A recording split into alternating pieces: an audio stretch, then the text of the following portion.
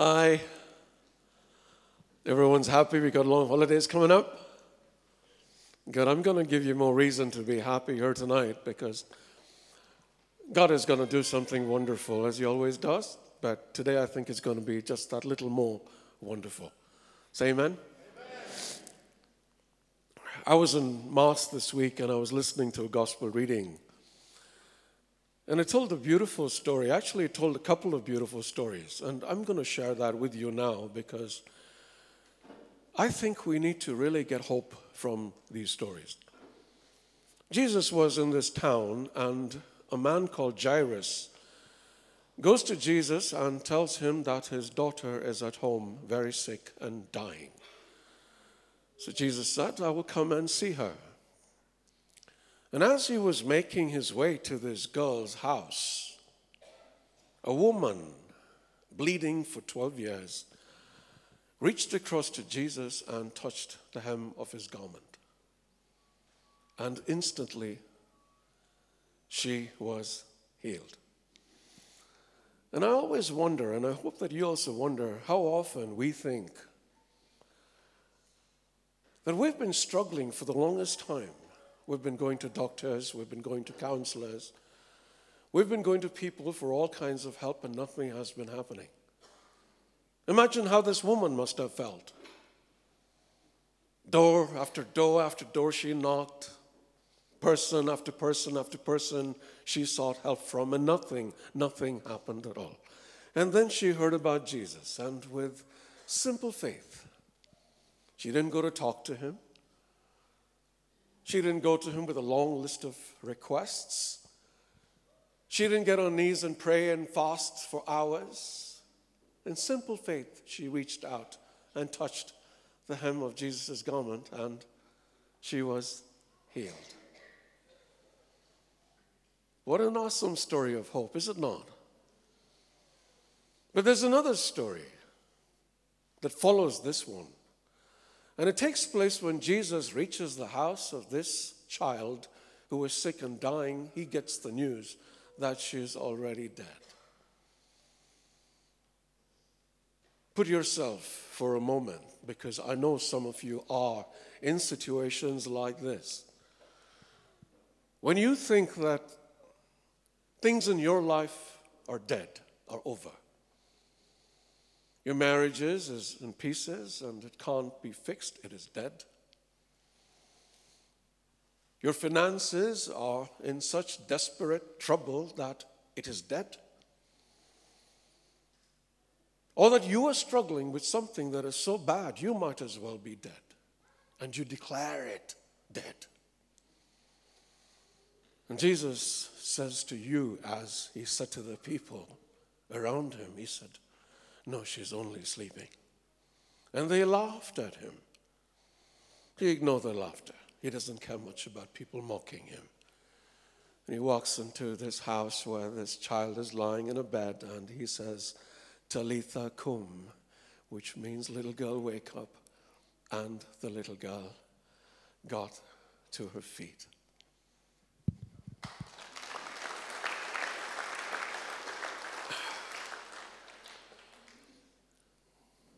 Today the dead is coming back to life in this church today. Say amen. I don't care what is wrong in your lives. I don't care how much trouble you're in. I don't care how much debt you're burdened with. I don't care if your marriage is in ruins. I don't care if you're about to go to jail. I'm saying to you today that God is going to change everything. Why? Because He's here. Now, the only problem with saying that is we listen to these words week after week after week.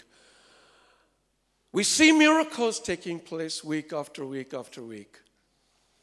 But for some reason, we are still struggling day after day after day. Wonderful things are happening in my life. Wonderful things are happening in this ministry. Yesterday, for instance, we opened our 51st School of Discipleship in Melbourne, Australia.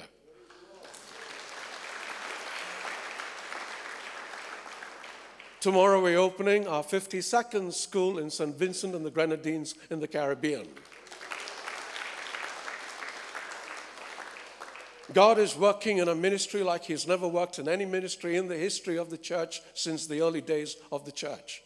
Do you ever wonder why? I'm going to tell you why. Because over the last 6 months especially, we've been starting to preach about grace and not about the law, which sometimes we have been guilty of doing. And the reason God blesses grace is because truly it is grace that we need to live the life that Jesus has given us. Otherwise, it wouldn't be good news, would it? And yet we struggle. Yet we face difficulties and we're burdened with despondency and depression and doubt. And I was praying to God last week and I said, Lord, help me. What do I need to teach my brothers and my sisters so they really understand they don't have to struggle the manner they are struggling in? Constantly with sin, constantly making efforts, constantly failing every single day and having fingers pointed at us saying hypocrite. Fingers pointing at us and saying you bad person. Fingers pointing at us and saying you sinner. Not from anybody else, but from you yourselves. How many of you have sinned recently? Raise your hands. How many of you have beaten yourself over it? Raise your hands. You have. You condemn yourself. You don't need anyone else to condemn you. You condemn yourself enough. And that's got to stop. And that has to stop here tonight. Okay? I want you to know that the good news really is good news. Say the good news is really good news. Amen. I'm going to take you to the good news, okay?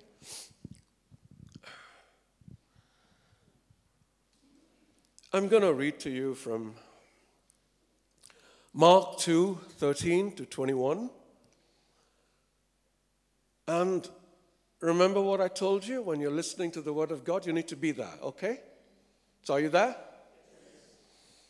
I'm not sure. Stand up. Hands up in the air. Hallelujah.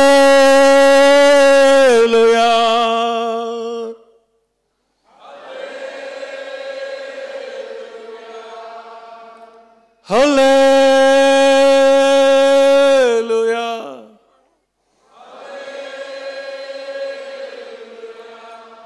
Hallelujah.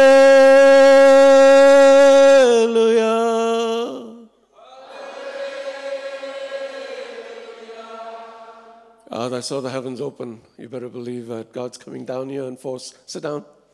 Are you ready to get what He wants to give you? One day Jesus went out beside the lake. Now I'm going to change a few words in the scripture just to make more sense of it, okay? One day Jesus went out beside the lake. He spent a lot of time at lakes and mountains, peaceful places. We have mountains over here too, lakes here too. And it wouldn't be a bad idea for you to go this evening and spend some time next to a lake or a mountain. A large crowd came to him and he began to teach them. Then as he walked along, he saw Levi sitting at the tax collector's booth. Follow me, Jesus told him, and Levi got up and followed him. Not a question, not an argument. He got up and he followed Jesus. Then he invited Jesus for dinner. And when Jesus was having dinner at Levi's house, many tax collectors and sinners were eating with him and his disciples, for there were many who followed him.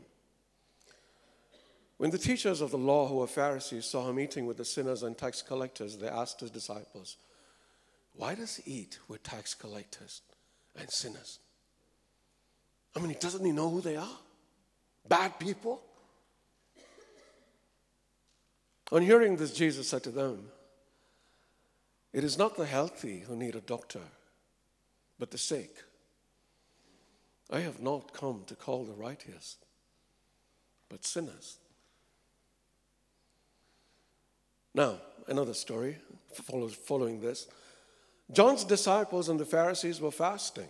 And some people came and asked Jesus, how is it that John's disciples and the disciples of the Pharisees are fasting, but not yours? I mean, your disciples should be holier, right? They should be praying more, fasting more. They should be doing all these kind of things. And why aren't they doing it? Why aren't they acting like everybody else who, look at how holy they are. And your people, they're eating and they're drinking and they're partying and they're having fun and, You know what I'm saying? Jesus answered, how can the guests of the bridegroom fast while he is with them? They cannot, so long as they have him with them. But the time will come when the bridegroom will be taken from them, and on that day they will fast.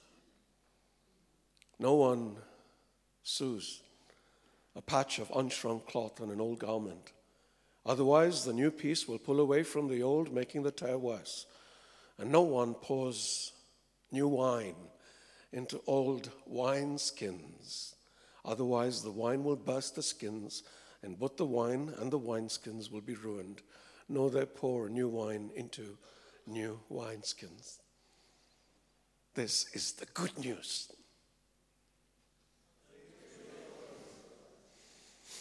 You know what I just did there? If I'd said, this is the gospel of the Lord, everyone knows what to respond, right? I said, this is good news, and nobody wants to respond. Because what did I just do? I just poured new wine into old wineskins. There was this couple who just got married, okay? And one day, the woman cooked a pot roast for her husband.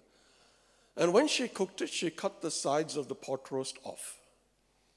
And he was very surprised. He said, why did you do that? And she said, because it makes the pot roast tastier.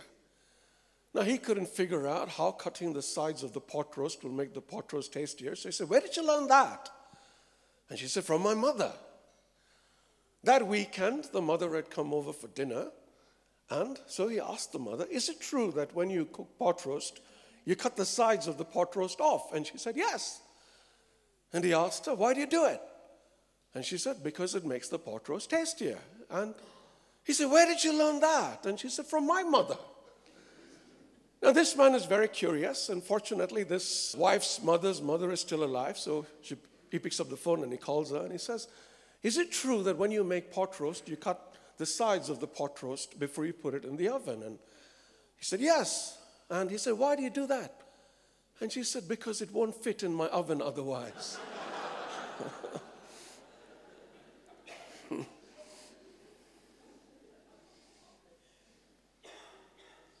We're like that. We do things and we have no idea why we're doing them. We go to church and we have no idea why we're going to church. We receive communion and we have no idea why we're doing that. We sometimes even pray and we have no idea why we're praying. We just think that if we do these novenas or we kind of, fast for 20 days or do this, God is going to answer our prayers. We're looking for formulas.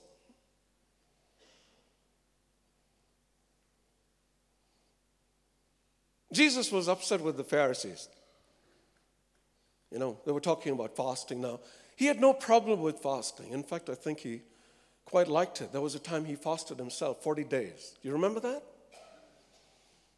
And I'm pretty sure that he thought it was good spiritual exercise too for us to fast. What upset Jesus a lot was they were fasting simply because they were told to fast. It had become a ritual. And they'd long since lost the understanding of why they needed to do it. And they did many things like that. They were very judgmental people. Why? Because they'd started to become holy. They started to live good lives, and they were looking at other people and judging them and saying, hey, we're the holy people. Why? Because we're following the law. We're doing everything the law says. The law says do not murder, so we're not murdering. The law says we don't commit adultery, so we're not sleeping with anybody's wife or husband. And Jesus one day went to them and said, yo, what was that about not committing murder? You know, you so much as call somebody an idiot, and you're guilty of murder. And what was that about not committing adultery? You've not slept with anybody's wife? Is that why you think you're so holy? You know, if you so much as look at a woman with lust in your eyes, you're committing adultery. Jesus got angry with them because they pretended constantly to be righteous people when they were not. And sometimes we make the same mistake that they're making. We think we're righteous when we're not. Now, that's the bad news. The good news is that in him, he makes all of us righteous. Which means that if I think that I'm holy, which I am, not because of what I've done, but because of what Jesus has done for me, then by the same token, you're righteous too. Because what he has done for me, he has done for you as well. Right? And we don't get it here and here. Today, I hope we're going to get it. And for that, I'm going to tell you a little story. An example, actually, a practical example. How many of you have made New Year resolutions? Raise your hands. And actually, don't raise your hands. Everybody does. Yeah? And that embarrassed laugh tells me that you've broken them very quickly in 20 minutes of making them, right? Now, one of the resolutions that most of us make is the resolution to lose weight. Isn't that true? I mean, come Christmas time, New Year time, and we're stuffing and stuffing and stuffing, and, you know, oh, the way we stuff. Is that also true? And we say, no, New Year has come. I am going to get fit again. I am going to diet, and I am going to exercise, and maybe you manage to do it for 2 days. Yes? Why doesn't it work? All these resolutions that we make, why don't they work? We make other kinds of resolutions, and I'm pretty sure that you do because you're all good people. And you come here and you leave here and you say, from now on, I'm going to treat my wife well. I'm not going to shout at her. Instead, I'm going to call her darling, my baby. The wives say, I'm going to do the same thing with my husbands until they look at the husband's face and they say, I changed my mind about that. We say we're going to stop looking at porn and we're going to stop drinking. And we have all these resolutions that we make constantly. But they don't work, do they? They don't work. And so you beat yourself up with a stick. You know, you say you're a bad person, you're never going to be holy, you're never going to be delivered, you're always going to live this life the way you're always living it. You blame your self-confidence, you blame your lack of willpower, you blame all kinds of things, and it's nothing to do, let me tell you right now, it's nothing to do with the fact that you don't have enough willpower. It's nothing to do with the fact that you lack confidence. It's nothing to do with any of these reasons you give yourself. It has to do simply with the fact that you're trying to put new wine into old wineskins. Old habits that you've accumulated over years. And you think one moment is going to change it, nothing's going to happen. Because you know what has happened over the years? These old wineskins have become hard like rock. And when you try to put new wine into them, when you try to put new ideas into them, they just explode because they can't contain the new ideas because the new ideas have a habit of expanding. Yes? New ideas have a habit of growing. And you're trying to put it in that sack of wine that cannot contain it. So with the result, you lose both the sack and the wine no more. Today, you're going to learn the easy way of doing it. And I like easy because for me, anything that is hard is difficult. You know, it's almost impossible to do. Isn't that true? Unfortunately, I've discovered something called grace. Have you heard the word? I was told a couple of years back that by this person who was very surprised and said, "A grace preacher in the Catholic Church?" And I realized part of the problem is that everything we're taught has to do with the law. Everything we've been taught has been do this and don't do this. And if you don't do this, God is going to get angry and you're going to receive punishment. And that is not the truth. Are you listening to me? And the problem is when we are taught this, we start to teach others this, with the result that everything is about the law. It's not about the law anymore. It's about grace. And I'm going to explain what that means in a moment. Now, the way Jesus has taught me to explain this to you consists of teaching you 3 R's. Now, you remember when you were small, you were taught 3 R's? What are those? Reading, writing, and arithmetic. And, only one of them starts with R, but never mind. Now, we're not looking at 3 nouns here. We're going to look at 3 verbs, 3 powerful verbs. Okay? Repent, replace, and relax. Can you repeat that after me? Repent, replace, and relax. All of them are going to change your paradigms. What a paradigm is an idea that you had. It's like a wineskin, okay? What is the first thing that comes to your mind when you think of repent? Confession, that's the first thing, yeah, because you're? Yeah, and you're sorry, okay? Practically everybody thinks that's what repent means, to kind of feel contrite, to feel sorry. And actually, that is not what repent means totally. Repent comes from the Greek word metanoia, which actually means a change of mind, leading to a change in behavior. And Jesus, after he finished his fast and came out of the desert, you know what he told people? He said, repent, for the kingdom of heaven is near.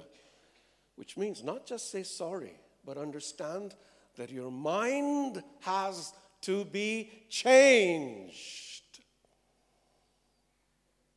How is that going to happen? When you realize that something you are doing is wrong and you want to correct it, then you say, hey, I don't want to do that anymore. I'm going to do this. And for the longest time, this entire year, I've been talking about how God has moved us out of the world into heaven. What is he saying? You got to repent and say, I'm sorry that I'm living in this world. You have to say the sorry anyway, but what I'm going to do is I'm going to change my world so that it lives over here. Now, look at the weight thing that you have. The first thing when you kind of say, I need to lose weight, right? I constantly have to struggle with my weight because I love to eat. Some of you love to eat too, don't you? Right? And it kind of piles on. Before you know it, that stomach starts to come out a little bit. And, every time someone's taking a photograph, I got to suck it in. And you know what that's like. Yeah, some of you do. And, you first got to say, hey, I got to lose weight. And that is the repentance that I need to change my mind from saying it is okay to be fat, it's okay to be unhealthy, it is okay to be all these things. I need to change and make sure that I am fit, because my body is a temple to the Holy Spirit. Everybody with me? Let me give you another instance, okay? How many of you believe your security lies in your money? Okay, don't raise your hands. I don't want to embarrass anybody today. But most of us sitting over here believe that money makes us secure, which is why we try to work so hard and try to accumulate enough money so that in case of a rainy day, we have enough money to look after ourselves. Yes or no? There was a man, a rich man who once thought just like you, He was a farmer, and one day he had a huge crop, massive crop. Now, you think this crop would make him happy? No, he started to worry. He said, what am I going to do with all this grain? Where am I going to store it? So then he sat down and had to think about it. And then he said, I know what I'm going to do. I'm going to tear down all my old barns, and I'm going to build new ones. And in them, I'm going to store all my goods and all my grain. And then I'm going to sit back and relax and make merry for the rest of my life. That night, God came to him and said, you fool. I call you donkey sometimes. You feel bad? No, you don't. Good. God says, you fool. Do you know that tonight you're going to die? Who are you saving all this for? And then Jesus says, this is how it will be with any of you who are not rich towards God in heaven, but are rich towards yourselves. You see the problem here, and this is what I need you to understand. Because a couple of weeks back, I promised you that God is going to bless you. Okay, God is going to bless you in every possible way. And the reason he can't bless you is because you basically think that you're the ones who are doing it all. God says, will you tithe? Will you kind of give the first fruit of your produce to me? And you say, I don't need to do that because whatever I am doing is all my hard effort. I mean, I go to work, I wake up early in the morning, I cook breakfast for my kids, I get into my car, I drop them to school, then I go to work and I slog. Yeah. And at the end of the day, I come home tired and all this is mine. So my money, I'm going to become a millionaire. I'm going to put it all in the bank and it's all going to be fine over there. And God says, really? Okay. Let's see how it lasts. And then when things start to crumble around you, when your job gets threatened, when you lose it, and there are no finances, you suddenly realize, maybe God has something to do with this. And then you go and you pray and you pray and you pray and he says, God, why aren't you giving me a job? And he said, the first time I gave it to you, you thought you got it. So why are you asking me for a job this time? And all this money that you earned, you think you earned it. Why are you asking me for more this time? Are you listening to me? And when you get this understanding in your head, and the reason I'm taking this is because I know this is a tough subject. When you get this understanding, you realize, hey, I'm sorry that I did that. I didn't understand I had to do this instead. And that is the change of mind. That results in a change of behavior or attitude, and that results in new wine being poured into new wineskins, because you got a new idea here now, and you're pouring new wine into it. And when you do that, what happens? Jesus says, give and it will be given to you, a good measure, pressed down, shaken together, running over, will be poured out into your lap. For the measure you use, the measure you give, will be the measure given to you. Are you listening to me? I told you how 5 or 6 years ago there was another recession in the country. And I also told you how while everybody else was losing their jobs, our people were getting increments and bonuses and promotions. Not a single one of our community people had lost their jobs because every single one of them had been taught to tithe. Why? Because when we tithe, we acknowledge that God is the source of everything. And when you give to God, the first of what you get, not the leftovers, you're saying, God, this is all because of you, and I thank you for giving me what you've given me, so I give it to you first.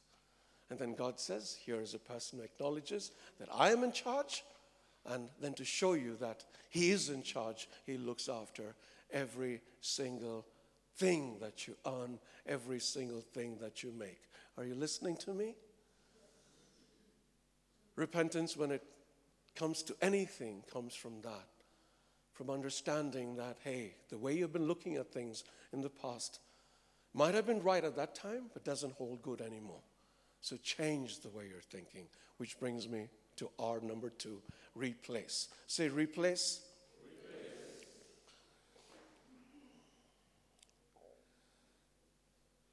What do you think this woman who baked pot roast, cutting the edges of the oven, did after she found out why her grandmother used to cut the sides of the pot roast? Do you think she continued doing it? I'm pretty sure she didn't. I mean, she must have been hitting her head and saying, stupid person. All these years I wasted so much of meat. My husband could have eaten, and then he could have worried about diet and the rest of it. And, you know what I'm saying? When you realize that what you're doing is wrong, and you continue doing it, that really makes you stupid. You know why they're laughing? Because they know what is coming next. Stupid. Say stupid. Go on, humor me. I want you to remember these things. Say stupid. Once you've learned there's something that you're doing is foolish and you continue to do it, that makes you stupid. Let us talk about this person who wants to lose weight, okay? Us, me. if I'm embarrassed, you always think I'm picking on you, me, okay? What do? We say, I'm going to go on a crash diet. Isn't that what we do? We say, I'm going to exercise. Isn't that what we do? So we'll buy these new shoes, right? We'll get these new pair of track pants. We'll get a new weighing scale. We'll stand on it after taking off every single item of garment, including our watches, so that there is no extra weight. We'll do all these things, and maybe for a week we'll kind of eat well, all right? No Lay's chips, no chocolates, no rice, no all these things that people tell you not to eat. None of that. And for a week it's great, but after a week, the scale goes under the bed and,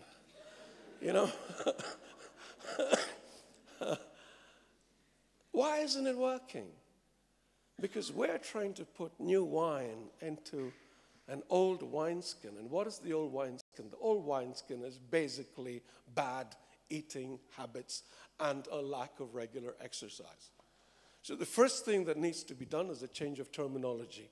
Don't call it a diet. Call it a change of lifestyle.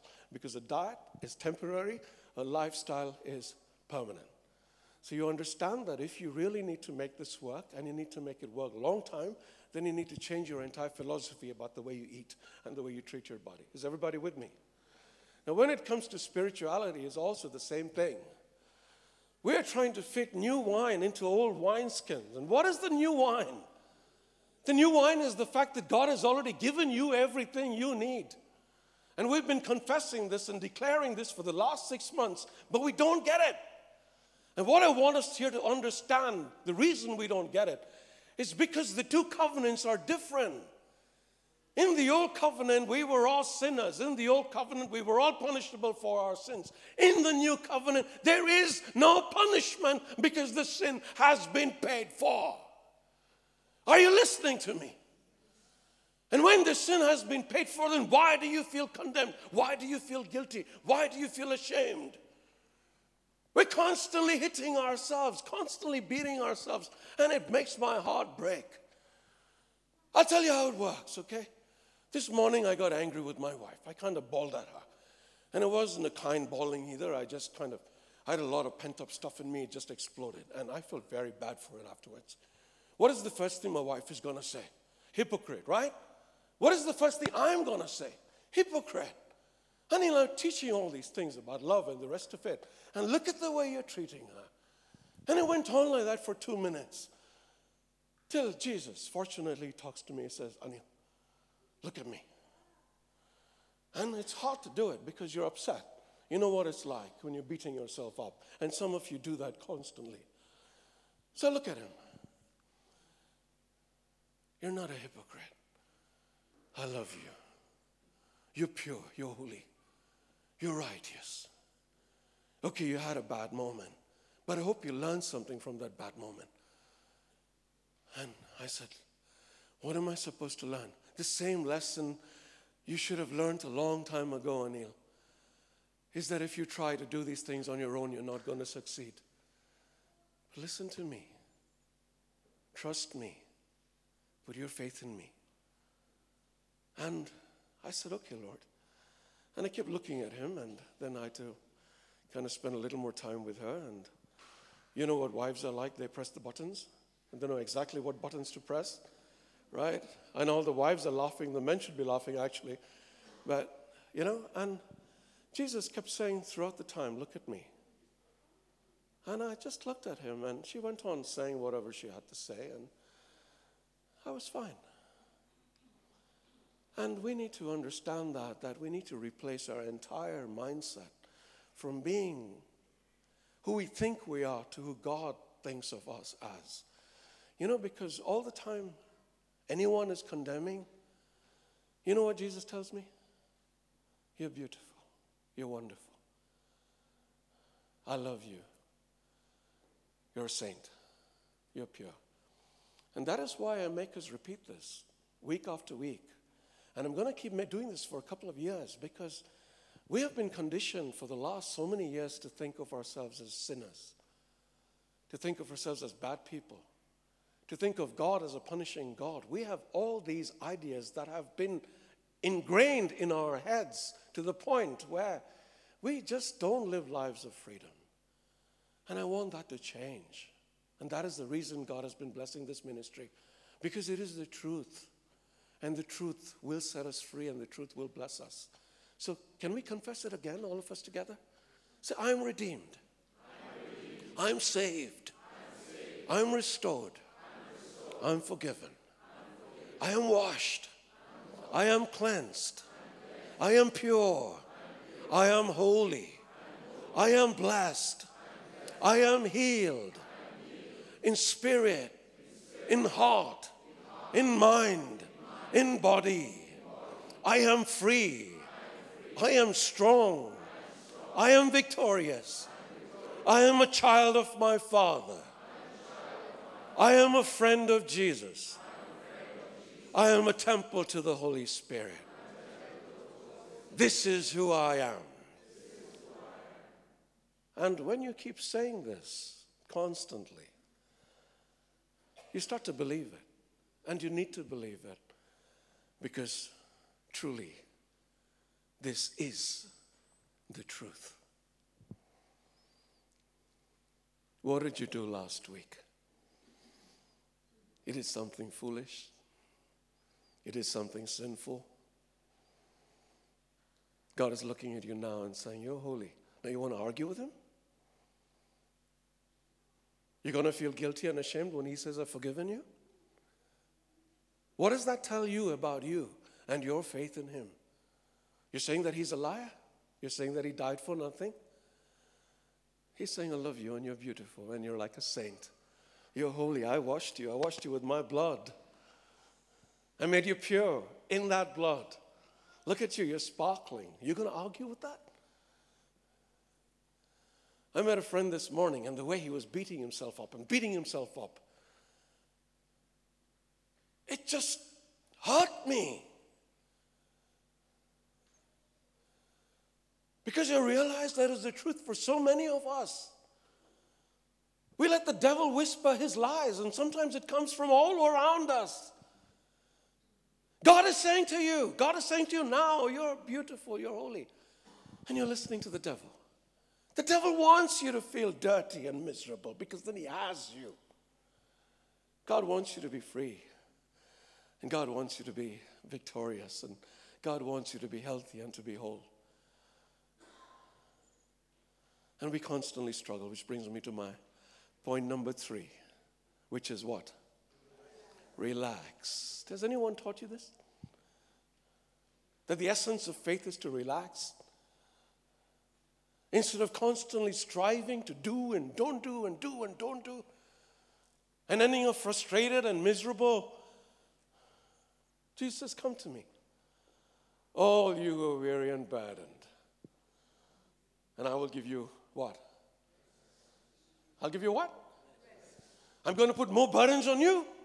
If you don't do this, you're a bad person. If you have to do this. And from the time we're little, it begins. They teach us the 10 Commandments and say you have to follow these 10 Commandments. The 10 Commandments was given to us for one reason, to show us how sinful we were. And to show us that we can't do anything to keep them. There's not a single person on this entire planet who can keep the 10 Commandments. That is why Jesus told the Pharisees, you think you're righteous because you don't commit adultery? Hey, you so much as look at a woman with lust in your eyes and you're committing adultery. Don't parade your righteousness in front of me, because in front of God, in front of me, you're like you're clad in filthy rags. So what did Jesus do? He came and he took away those rags. And he gave us his cloak. And he says, now you're righteous. Now I live in you. And you want to live this holy life, you can do it, but not on your own effort. So stop trying to do it on your own. Come to me. All of you who are weary and burdened, and he's speaking to every person in this church today. Come to me. All you who are tired, and look at your faces. You're exhausted with trying to be holy. Exhausted by trying to be this good person that you want to be. God says you're already good. Come to me and I will give you rest. How will he do that? Take my yoke upon me and learn from me. For I'm meek and gentle in heart, and there will be rest for your soul. You know what a yoke is? Have you seen cows? Can one of you be a cow for me? You shouldn't have sat in the front. Come.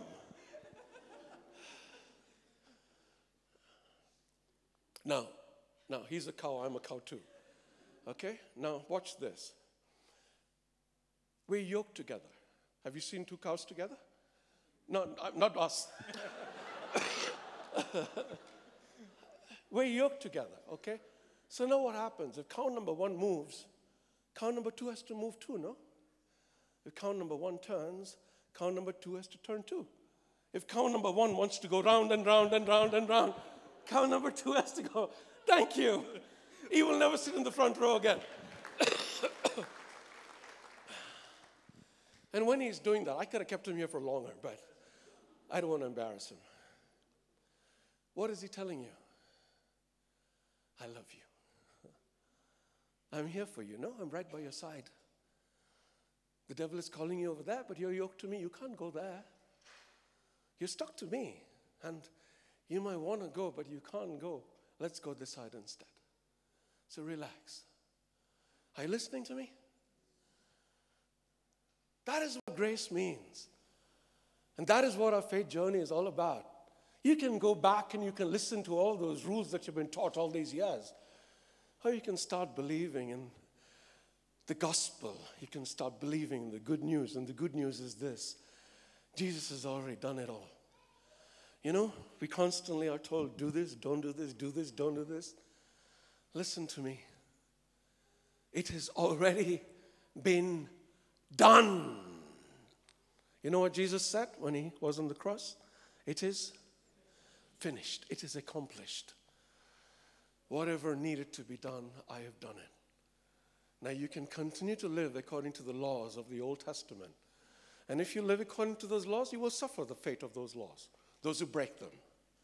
Or you can start to walk with me here, filled with my Spirit.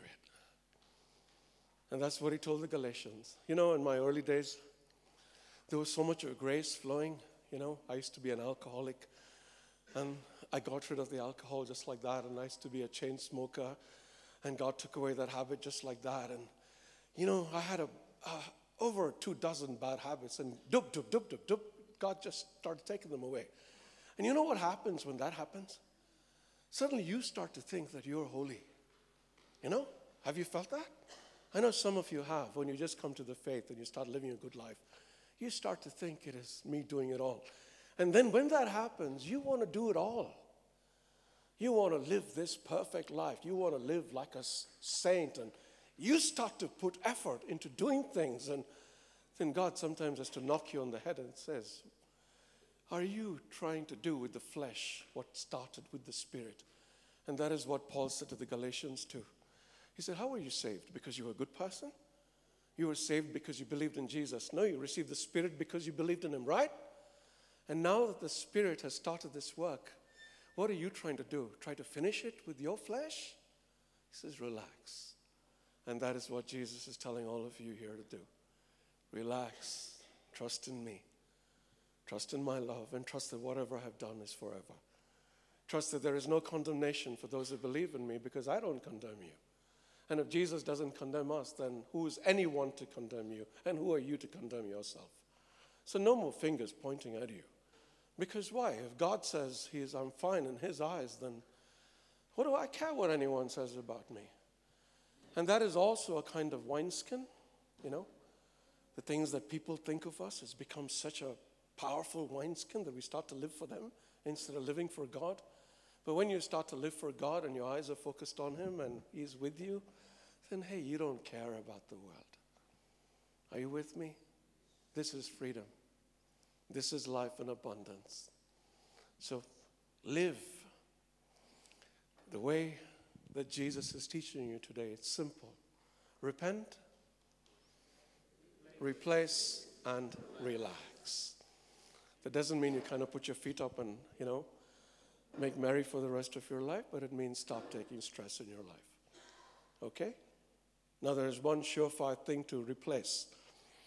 And that is self-pity. Do you know what self-pity is? Yeah, you constantly feel sorry for yourself. You beat yourself. You bad person, you bad person, you bad person. And eventually you're beating yourself so much you get depressed. Then you get depressed so much you feel suicidal. You know, have you met people like that? Life is all rubbish and I want to die.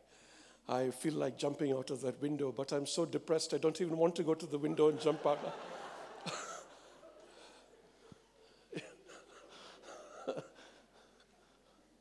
You need to replace that thinking.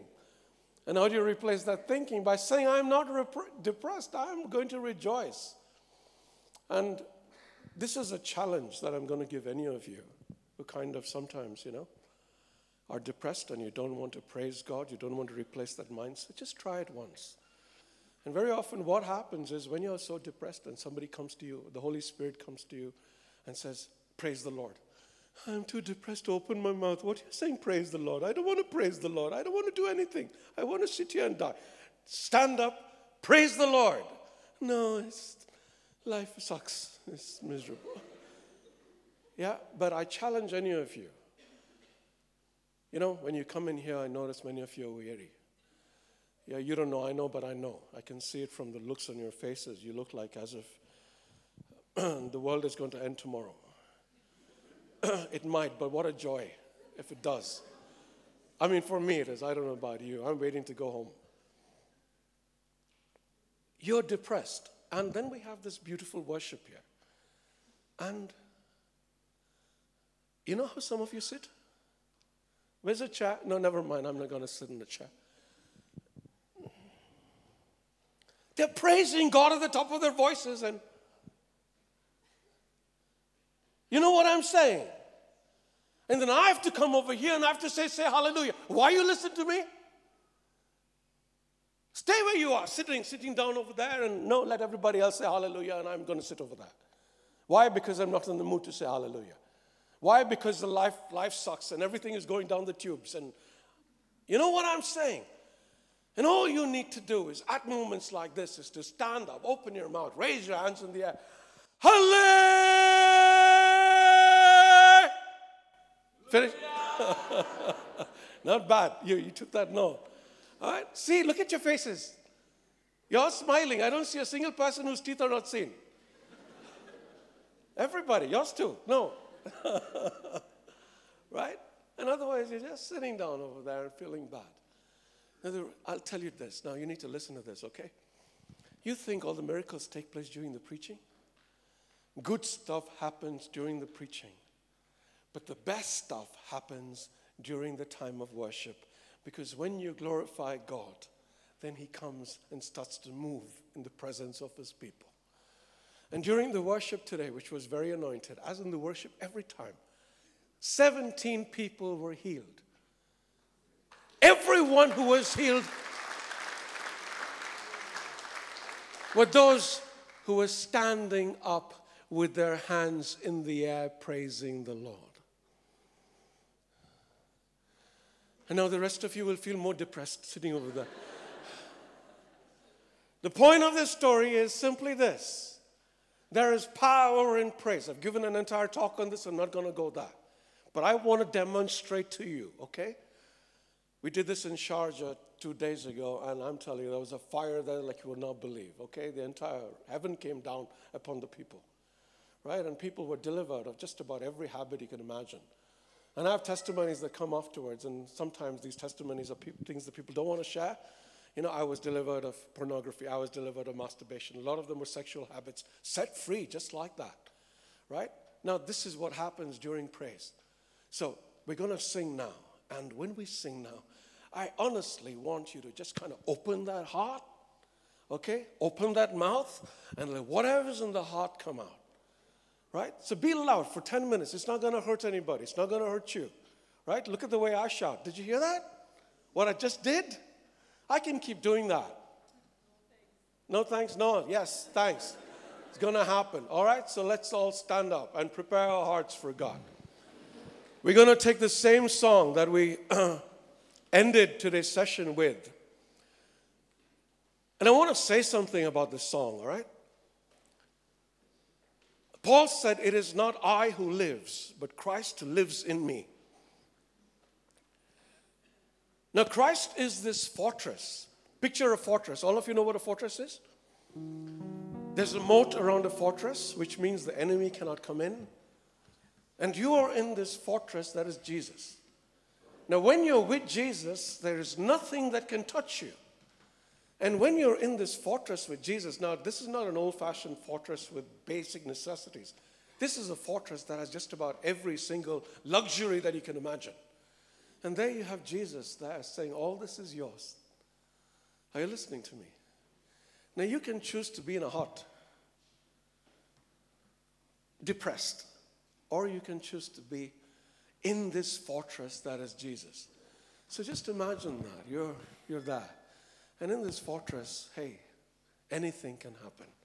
And today a lot of things are going to happen because you're in it. So are we ready? With all our hearts, we're going to sing. Close your eyes.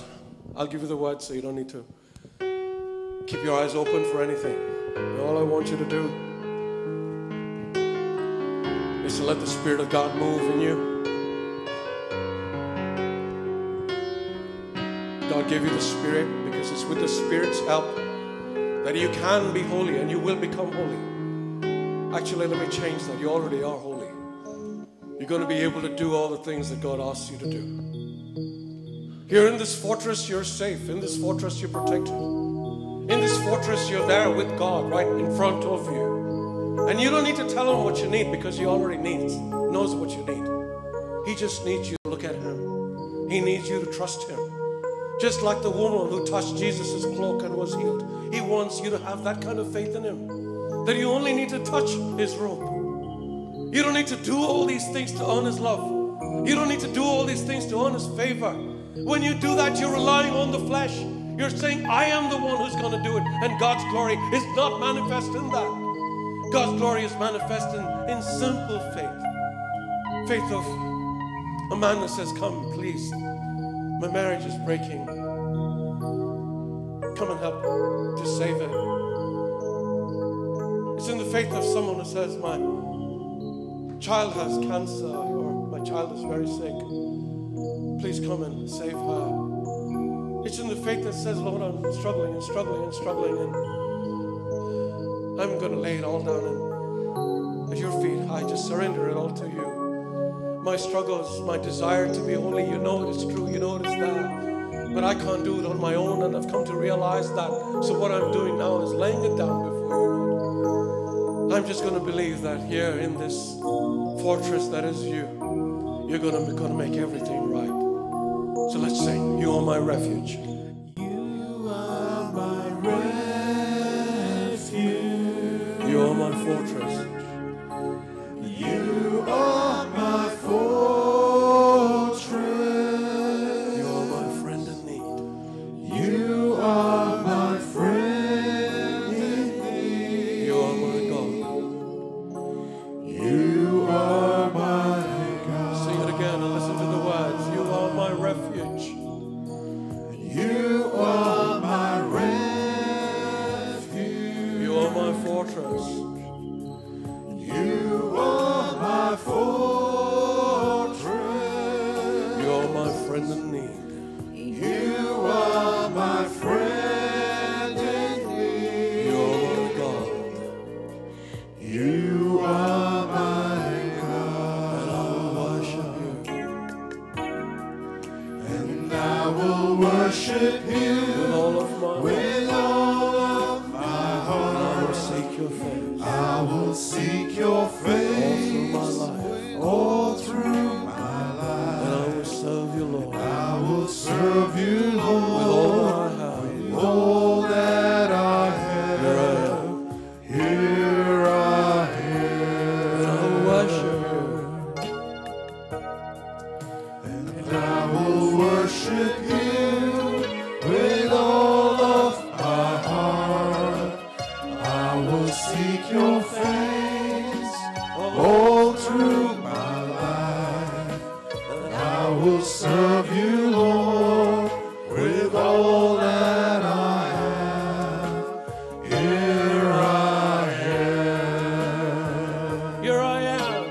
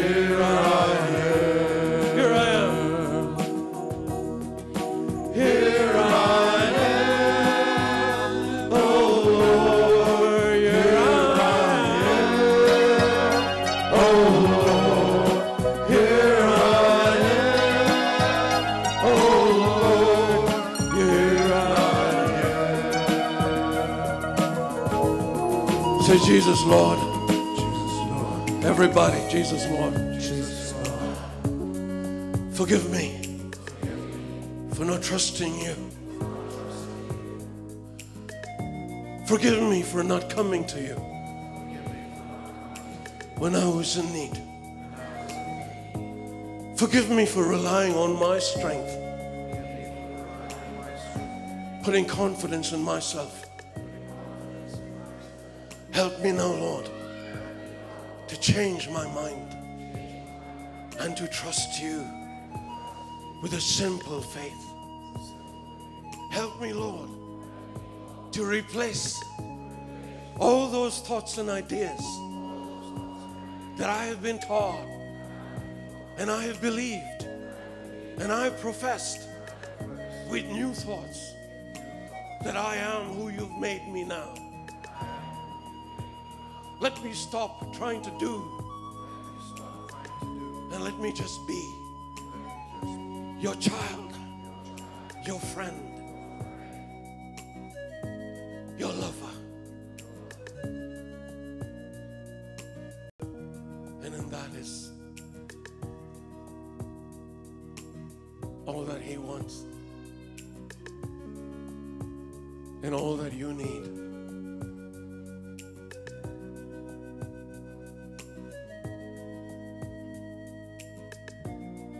You don't need to feel anything now.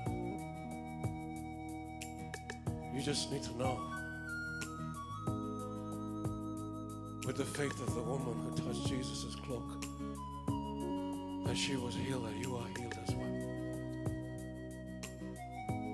You just need to know that. Simply being in his presence is enough for him. And knowing that he loves you so much is what brings satisfaction to him. Let him hold you in this beautiful fortress where you can be safe always, loved always, blessed always, protected always.